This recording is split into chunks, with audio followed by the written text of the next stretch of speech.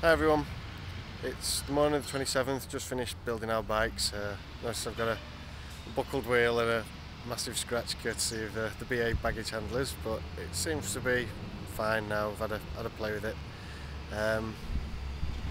Got in okay, journey was fine, just very long, took us about 24 hours to get here. Guys at the station have been good, sleeping on the floor last night. Not the best of nights, but I think I'll just get better when I get a bit more used to sleeping on floors and everybody's snoring.